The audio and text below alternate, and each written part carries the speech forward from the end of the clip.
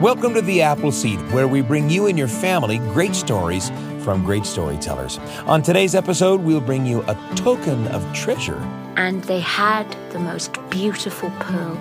It was the size of a baby's fist, and it was iridescent. And a dance of emotion. When that door first opened, it was as though a wave of love had come out of that place, almost like a tsunami. I'm your host, Sam Payne, and today's stories are about the things we treasure, whether they be pearls or laughter or friendship or love. Treasure is a matter of the heart, as the Bible says, for where your treasure is, there will your heart be also. Welcome storyteller Shonaleigh to the program. She comes to us from the UK, and she has in her repertoire thousands of Jewish stories that were passed down to her from her grandmother. Today, she'll be sharing the story The Precious Pearl, recorded live in the Appleseed studio. Here's Shonaleigh.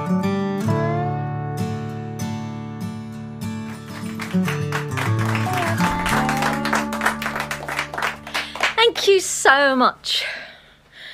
I'm going to tell you a story about a pearl, a very specific pearl.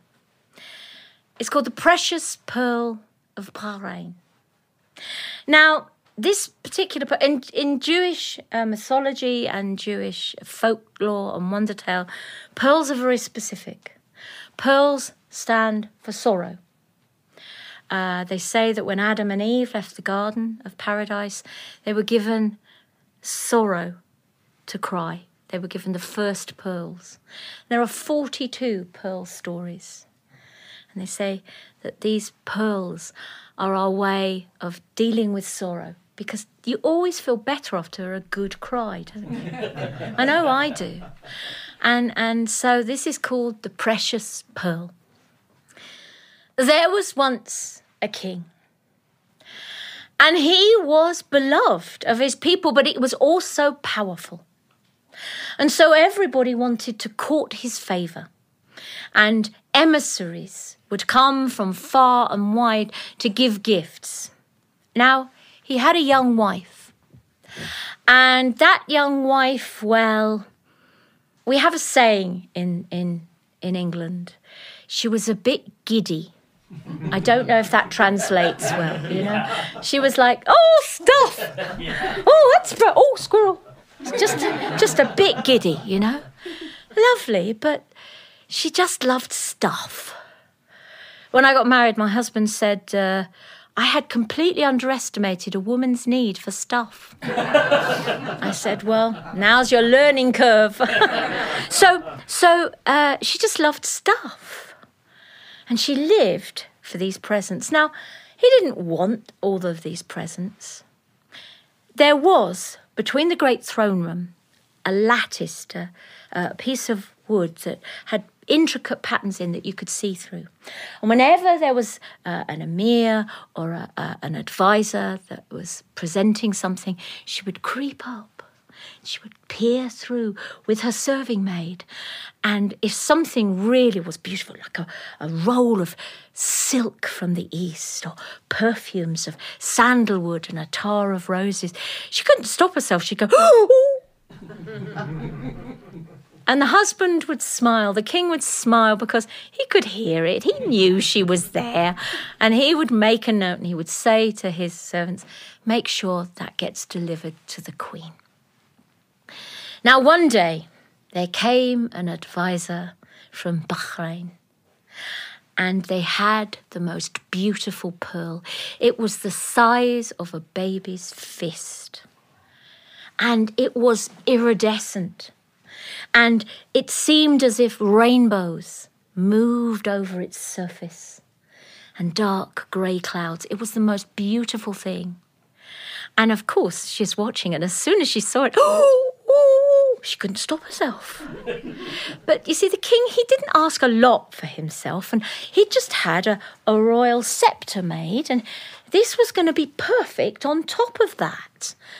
And so the queen, she waited, and it never appeared in her quarters.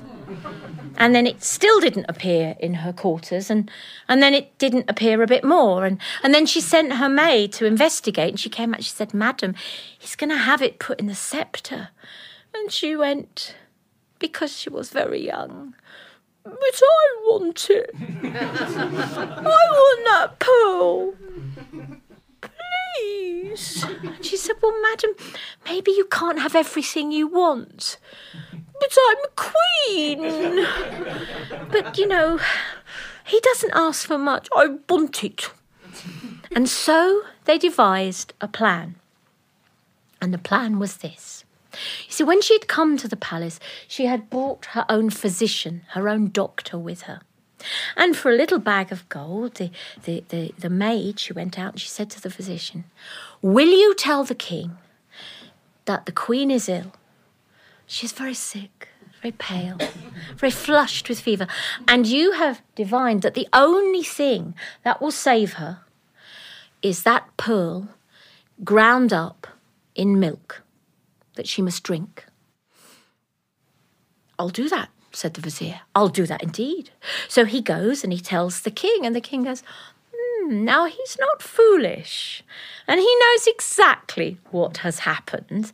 And he said, yes, I will make a present of it to the physician tomorrow. Well, the maid goes back to the little queen and says, he's going to give it to the physician tomorrow. And she says, "I've got to go and watch." So they're behind the screen watching, and the physician comes out and he says, "I've come for the pearl so I can prepare it to help the queen." And the king looks and says, "Yes, but physician, you are old and your knuckles are hard." He said, "You cannot crush such a pearl." He claps his hands, and a mortar and a pestle, which is like a big stone bowl with a big stone crushy thing. That's the technical term for it. And he takes from his sleeve the pearl. And he says, "Let me crush it for you." And he grinds this pearl to dust. He says, "There you go. Now you can put it in milk." Now what he hears is a thump from behind the screen because the poor young queen has gone, "Ah!" Boof, and passed out. Now, and the maid can't carry her, so she's having to drag her back by the ankle, which is a very unqueenly way to travel. But she manages to get her back and get her in bed, and she's crying and she's flushed, and the king arrives and he says, the physician for some reason fled. So I've brought you your medicine yourself.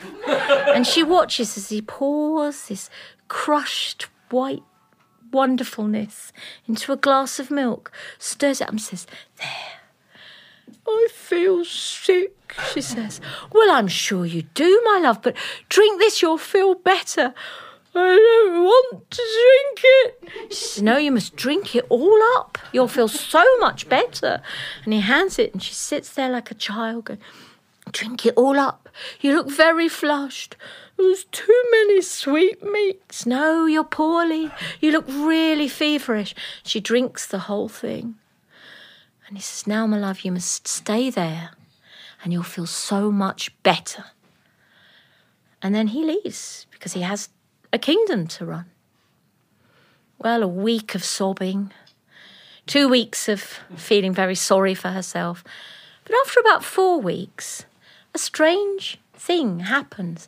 Somebody comes to her and says, "Madam, there is an old woman in the city and she has nothing to eat." And because she's young, but she's not unkind, she says, "Does this happen often?" And they say, "Yes." And so she goes into the city and she sets up a place where you can come and you can have bread and you can get grain and you can get cheese and dates if you are poor and you have nothing to eat. And the next thing is she sets up something for the orphans and the widows. And she gets so busy doing all this that she forgets about the pearl. And nearly 6 months pass. And the king has been very busy. The borders have been beset with enemies. He finally comes back. And he's a little worried about the queen, but she's happy. She's doing all these wonderful things. And he has an audience with her. He goes to her chambers and he sits her down and he reaches inside and, of course, he takes out the pearl and he hands it to her. And she says, "But I thought you crushed it." He said, "No, what you saw me crush was an avocado seed." But he says, "Never, ever mistake someone's kindness for weakness or foolishness." And she said, "You know, I could think of so many uses for that pearl."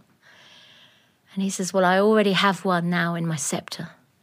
And she took that pearl and she sold it to a gem merchant whom there are many stories about.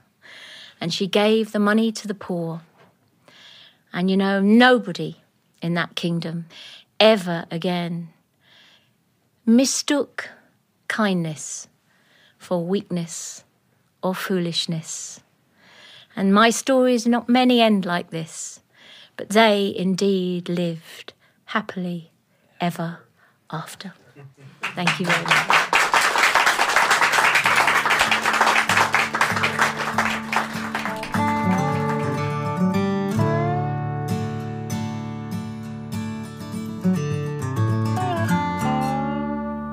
That was Shonaleigh with The Precious Pearl. Hearing Shonalegh's story about the precious pearl makes me think of the important objects that stand at the center of some of our family stories.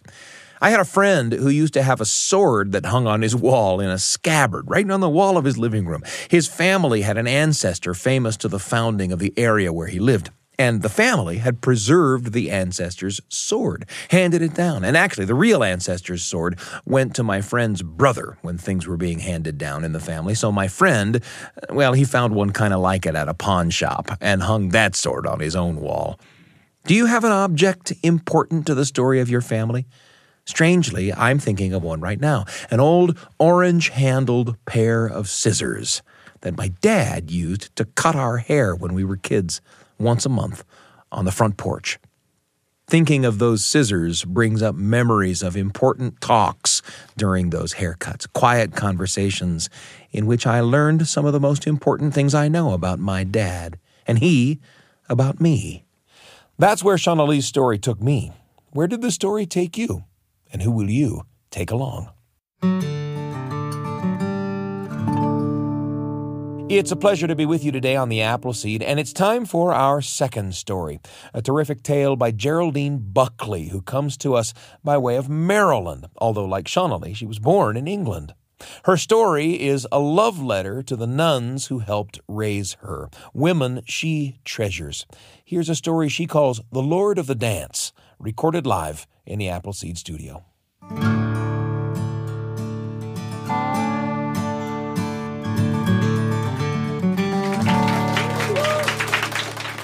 Well, it was the late 90s, and I was taking part in a poetry reading in Covent Garden in London, when a slightly inebriated older poet with eccentrically shaggy eyebrows swayed up to me and he said, "I really liked your Lord of the Dance poem."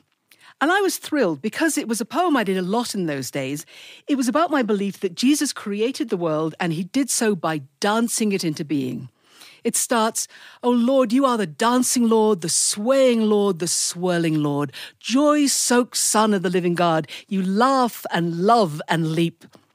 "Yes," said the poet. He said, "I liked it so much that it inspired me to write a poem about dancing nuns." And he swayed off, and I started to laugh because I'd known a few nuns in my time, and they started to pirouette out of my subconscious and flooded my mind for weeks afterwards. I remembered that when I was 6, my parents moved to a new house in the seaside village in the north of England where we lived. And just down the road from us, there was a large brick house, a convent, in which rattled 8 Holy Child Jesus nuns and 2 trainee nuns, nun wannabes. Well, my mother loved nuns. In fact, we were a good Irish Catholic family. My mother had been to a convent school, so she set out to spoil the nuns. Now, this was the mid-60s. She rented a minivan and she took all of them to see a film that had just opened, The Sound of Music. The nuns loved it. And Edelweiss and The Hills Are Alive could be heard coming from their cloisters for years afterwards. And she encouraged me to spend time there, and I loved doing so. I was just entranced by the quality of silence that flowed through their sparsely furnished home. And then also there was a wonderful smell about the place. It smelt of beeswax floor polish and incense and holiness. And I loved the nuns. There was tall, angular Sister Aloysius who trained me for my first Holy Communion. And then there was tiny, bird-like Sister Philomena who had a lump the size of a robin's egg on her head. Well, she taught me by example not to be so concerned about appearances. And then there was stately, statesman-like Sister Austen. She tried to teach me calligraphy, all the time telling me these incredible stories about her time as a missionary in China just at the beginning of the Cultural Revolution. She'd say, I was there when the soldiers came and they took our Reverend Mother and they took her away and they shot her. And so we voted in another Reverend Mother and they took her away and they killed her also. And so we voted in another and they took her away. And she died as well. And then it was my turn. And I wasn't afraid to die. But before that could happen, the government ordered all the foreigners out of China.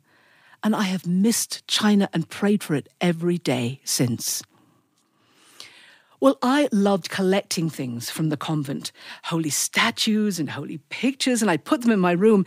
And when I was about 9, my mother would say that every time she went in my room, she felt as though she should genuflect and cross herself. Well, it was about that time, after one of the visits to the convent, that I came back and I said, Mummy, I know what I'm going to do with my life. And my mother said, do you, darling? What? What are you going to be? And I said, Mummy, I'm going to be a nun. And my mother's face clouded over and she said, absolutely not. No, she said. In our family, she said, we go to convents to get a good education, to become fine young ladies. We do not become nuns. Which confused me because I knew she loved the nuns. And it still confuses me a little, but still, she clearly had other plans for my life. But even so, just before my 11th birthday, she said, Geraldine, would you like to go away? Would you like to go to boarding school? Now, I really wanted to go. I said, oh, yes, please. My parents were planning to move to Spain, which is just a short hop, skip and a jump from England. So I was excited to go, and I was really looking forward to the interview. And my mother arranged 5 different interviews, but the one that I liked from the moment I read the brochure was one called Paul's Convent, FCJ. That's the Order of Nuns, the Faithful Companions of Jesus. And it was set in a 500-year-old manor house with its own extensive parkland. And I loved it from the moment we drove through the huge black iron gates down the long winding path. There were cows on either side and enormous ancient sweeping cedar trees. And we drove up to the front of the manor house that was all brick with different colours of brick swirled in. And it had stone window ledges and mullioned windows and an enormous oval oak door. And my mother and I crunched over the gravel and we knocked on the door and it was opened by a tall nun in full black habit. And she said, welcome, welcome. My name is Sister Ethna. That is like the volcano, Mount Etna, but with a th. Sister Ethna, welcome. And she swept my mother and I into the hall. I had never seen anything like the hall. It was all lined in ancient oak. There were ancient oak floorboards. All the walls were intricately carved oak. And there was an incredible smell about the place. It smelt like the convent down the road. It smelt of beeswax floor polish and incense and holiness. But there was more. When that door first opened, it was as though a wave of love had come out of that place, almost like a tsunami, and it encircled me. It was physical. I felt as though it was encircling me, picking me up and taking me in. I knew that school had chosen me. And I knew that I had to say whatever it took to go there, and my life would be completely different if I didn't go there. And I must have said the right things, because I was accepted, and I started the September after I turned 11. Well, the nuns knew when to be stern and they knew when to look away. And that wave of love that had entranced me and captured me when I went for an interview, it caught up with me my last term there when I was 15 going on 16. I had this huge desire to spend time in the chapel praying. I went to Mass every day, but I wanted more. Now, the only time that I could go was at night. Now, for the senior girls, that was us, you had to be in bed by 10 o'clock. That was lights out. You weren't allowed to speak after lights out, never mind get up out of bed. But I'm afraid I disobeyed. I would get out, I would wrap myself in my quilted dressing gown, and I'd slip down the long, cold corridors to the chapel. And if any nun saw me, they would pretend that they hadn't. They would press themselves against the wall and then slip away like oiled shadows. And I would sit in the back of the chapel that was very dimly lit with low lights and candlelight. It was half light. And I would listen to the nuns chanting their holy office. Glory be to the Father, and to the Son, and to the Holy Spirit, as it was in the beginning, is now, and ever shall be, world without end. Amen. And I'd watch the dust motes floating through that half-light, and I would feel deeply humbled and strangely moved. Well, this went on for a few weeks, and then I said, oh, well, all right, Lord, okay, then I'll do anything you want with my life. Now, that felt good. But then I put it through the only filter that I knew, which was a Catholic filter, and I said, oh, well, all right, that means that I've got to be a nun. Well, that was never going to happen. Now, nuns take vows of poverty, obedience, and chastity. I was 15. I just discovered boys, and I really rather liked them. And I've never been terribly good at being told what to do. And then I remembered my mother's reaction when I was 9, and I knew she'd be furious. And so I just put it out of my mind. However, the nuns had really been taken note. So one day, Sister Benignus, who of course we call Sister Big Knickers, she was in charge of polishing all those oak floors, and she would do the main floors with the machine, but not the chapel. She would do that every day, polish it on her hands and knees. She said it was her daily meditation and her gift to the Lord. Well, she looked up from the polishing one day and she said, Geraldine, she said, the nuns are all praying for you. We believe you're going to be a nun, which is nun speak for you're going to be one of us. You have a vocation. This is serious. And I thanked her. But I was at the end of my term, my last term there, and I left, and I went to a sixth form college in Oxford, and I only saw Sister Ethna and a couple of the other nuns one more time. And that was my very last term at Oxford. And I heard that Sister Ethna and some of the other nuns were going to be at a charismatic conference. So they were going to be learning about the gifts of the Holy Spirit and how to worship the Lord with your whole body. Except I don't know if I knew that at the time, and even if I did, whether I would have understood. But I found out where the Mass was going to be on a Sunday, and I bicycled down there, and I got to the ancient church, and it had another oval oak door, and I rapped on the door, and eventually it was opened by a small nun. And she said, I'm sorry, you can't come in here. This is a private conference. I said, well, sister, my old headmistress is in there, Sister Ethna, and I know she'd really want to see me. And it looked as though she was going to say no, so I played my trump card. I said, and sister, I really, really want to go to Mass. Now, no nun is going to refuse a teenage girl when she says she wants to go to Mass. And so she said, well, all right. She said, but it's a silent retreat, so you won't be able to speak to her, and it's in a hall. They'll be on the other side of the room, but at least you'll be able to see her. So that's what happened. She took me in. It was in a large hall. The Mass had already started. I waved at Sister Ethna, who looked very surprised. And in the middle of the Mass, at an appropriate time, Sister Ethna got up, and with two of her friends, they were all in the black habit, she looked at me very shyly, and then she went to one end of the room, and she started to dance. The three of them started to dance.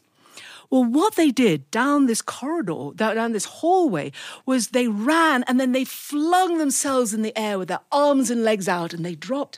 And then they ran and again they flung themselves in the air, arms and legs extended. And again they ran and they threw themselves in the air, and they looked like great black birds soaring. And again I was strangely humbled and deeply moved. But then I left academia and I lost all contact with nuns, and I went down some dark, labyrinthine paths that I know that it was the prayers of my mother, but also those nuns that stopped me going too far down, far enough that it might have been hard to come back. And so I believe it was because of those prayers, when I was in my early 30s, that wave of love caught up with me again. And I had a Damascus Road experience in a Pentecostal church, fell irrevocably in love with the Lord, gave up my PR business, went to Bible school, became a minister, and followed an old love in a new way. And then it was several years after that I did the poetry reading in Covent Garden, and I met the poet and started remembering nuns. But then I moved over here to America, and I lost contact again, even thinking about nuns, except I had a school friend who was a Facebook friend who told me, she kept me up with the news, and she told me that Poles had been sold. All the nuns were dispersed to different convents, but she gave me Sister Ethna's address. And so I wrote to her and I sent her a tape. It was a tape in those days, a tape of poems that I'd done, and included was Lord of the Dance. And I got this absolutely wonderful letter back from Sister Ethna going, "Oh, Geraldine, it was so good to hear from you. And I am delighted that you love the Lord." And I was thrilled with the tape. It was as though we were back in Poles for me to hear you doing poetry again. And I am so grateful for the prayers of those nuns, from the nuns from the convent down the road and from Poles. It must be said, though, if they had known that I was going to end up being a Pentecostal preacher, they would probably have stopped praying immediately. Or at least redirected the flow. But I'm so grateful for them. I'm so grateful for their prayers and also for their godly example. And so whenever I think of any of them, I think of them dancing.